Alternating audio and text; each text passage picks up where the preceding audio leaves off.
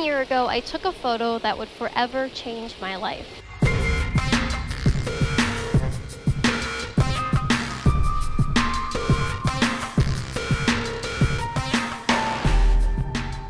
Last year was my senior year here at Kent State, and I was one of the most vocal political activists at this school. Week after week, I'd be out on campus fighting for free speech, for the Second Amendment, and for capitalism. But the school was so liberal that they never took my message seriously. Even after my cameraman was assaulted on camera, nothing changed, and that made me fearful for my friends who I'd be leaving behind as I graduated. So 1 week after this, I decided to organize an open carry demonstration at Kent State so college students could be exposed to something they will never learn in the classroom. I wanted to bring real gun owners to campus so that the students on campus could see that gun owners are not scary. Gun owners just want to protect themselves and their loved ones, and that guns are just an object. There was so much positive conversation to come out of that event that I really felt confident that the policies I fought against for years might finally change, or at the very least be brought into question. But they never were, and the administration scoffed at me every step of the way, demeaning all of the peaceful gun owners who showed up to simply exercise their constitutional rights and to have a really good conversation with students who are curious about guns. I put way too much time into fighting for my rights on campus to let my efforts go to waste. So when I graduated from Kent State a few weeks later, I wanted to do something big for the whole world to see what I stood for. I told my boyfriend at the time, and now fiance, Justin, that I wanted to put something cool on my graduation cap for everyone to see. And after I said I wanted "come and take it" written on my cap, he gave me an amazing idea that I never anticipated would have changed my life. Since Kent State's policy prohibits students from carrying firearms on campus, but not guests, Justin said I should come back to campus with a rifle after I graduate to show how I couldn't even conceal carry my handgun as a student, but could come back with an AR-10 and a 30-round magazine strapped to my back later that same day. And I thought, what better place to fight for my right to self-defense than Kent State, a campus where 4 unarmed students were shot and killed by the government in 1970. So graduation day came and I never actually ended up walking, but my family came up to celebrate with me anyway, and helped make sure that I left behind the kind of legacy that I wanted to. My brother is literally the biggest firearms enthusiast I know, and he is honestly who helped me get into guns and into the Second Amendment. And he loaned me his Palmetto State PA-10 and AR-15 for the day. It was raining like crazy, and even after I had gotten my cute white dress on and my heels, I was ready to scrap the idea altogether because I was bummed out by the rain. If you ever have curly hair, you know what happens in the rain. But Justin and my family encouraged me to go through with it, so we hopped in the car and drove here to Kent State. And sure enough, it stopped raining just enough for me to grab that photo. We were immediately greeted by a campus police officer in the parking lot. Since I called beforehand to let them know I would be here taking photos, I didn't want to cause any trouble. I don't know why he had to search my car, but he did, and inspected the rifles in my dad's trunk to make sure they were unloaded. Even though I would have every single right, legal right, for them to be loaded on campus.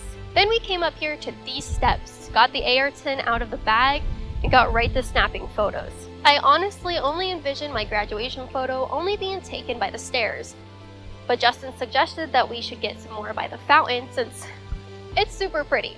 We were only probably down here for 10 minutes since we started hearing thunder rolling, but we were able to get the one photo that made the biggest impact. He put the camera on burst mode and told me just to walk away from him with the rifle on my back, and the rest is history. As soon as we hit that upload button online, my whole entire life would never be the same. And what happened next was not something I would have ever expected. The photo started blowing up online, but not because I had support for the photo, but because liberals on Twitter hated it so much that they made it go viral all around the world. In fact, it didn't even go viral from my own Twitter account since I only had 500 followers at the time, but from some website called Drunk America that re-uploaded my photo, and it blew up everywhere because this one guy decided to share it and compare me to a school shooter. His tweet got 500,000 likes, And after my name was attached to it, I was gaining hundreds of followers by the minute and countless death threats. And honestly, at that point, I wanted to delete my Twitter, and I wanted to hide from all the hateful messages I was getting. But because of the support of Justin and my family, I eventually learned to ignore it and become a stronger person because of it. After the photo, I can't even count how many interviews I did. My first interview was with a local NBC affiliate, and after that, I was contacted by the Washington Post, USA Today, and the Daily Mail. And then what really changed my life more than anything was when I got a phone call from Fox News asking if I could come on Fox and Friends to talk about my photo. There were a few different shows on Fox that wanted me to come on, but they sold me on Fox and Friends because they said President Trump watches every morning. And I thought that would be so cool. I can't even describe how nervous I was going into the interview, but I don't think I could have handled it any better than I did. Would you do it again? I would do it again, and I wish that I could do it with a fully automatic machine gun. I really thought my fame was going to end with my interview on Fox, but boy was I dead wrong. I think I may have gone more viral for that interview than I did for my photo itself, because at that point hit pieces were starting to be written about me. In fact, the Young Turks had an entire segment dedicated to talking about me, and so did Vice. Where's my nuclear submarine? I have to fight tyranny. Yeah. I have to fight tyranny. First of all, that's not even a look. That does not go with that dress, Kaitlin. Then Shannon Watts, the founder of Moms Demand Action, started attacking me on Twitter for my Fox interview, telling me that I have white privilege because I wasn't arrested for taking a photo with a gun, even though it's 100% legal. In fact, the most famous gun control advocates of 2018, David Hogg and Emma Gonzalez, went after me on Twitter as well, and shared memes of me photoshopped into the 1970 Kent State shootings. Things started to slowly die down again from there, and I thought that was the end of the ride for me. But Jim Carrey decided he wanted to make me famous again, and he literally drew a photo of me in front of the devil to try blaming me for a school shooting in Texas. Without even doing anything, I was back in national headlines thanks to him. All of the attention these liberals were giving me wound up getting the attention of the firearms manufacturer that made my rifle that I used in the graduation photo. I was reached out to by Palmetto State Armory, and they said, "Hey, we saw that was our rifle in your photo. Want to come down to our engineering facility to build your own?" So I absolutely said yes. That was probably one of the most incredible experiences I've ever had over the last year. They flew me down to South Carolina along with my brother and my fiance Justin, and let us tour their facility, build a rifle, and even shoot machine guns. The coolest part was that they made a custom lower for my AR-15 that had an engraving of my graduation photo. They never asked for anything in return, never told me I had to do any promos for them, and were some of the nicest people I've ever met in my whole life. It must be that Southern hospitality. They even had my back when it felt like the whole world was against me, and did it out of the goodness of their heart. And PSA has been my favorite firearms company ever since.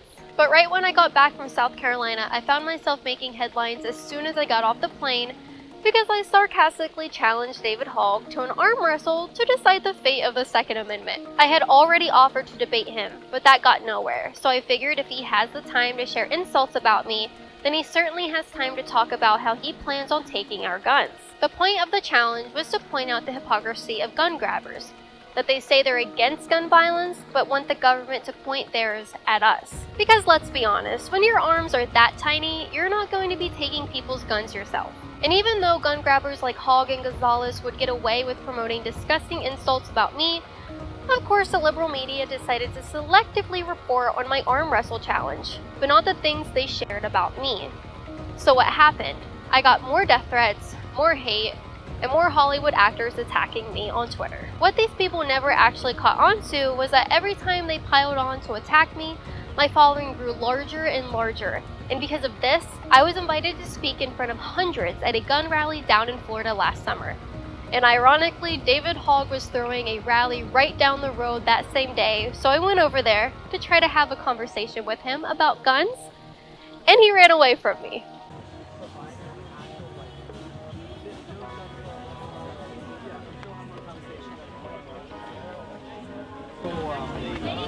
There we go.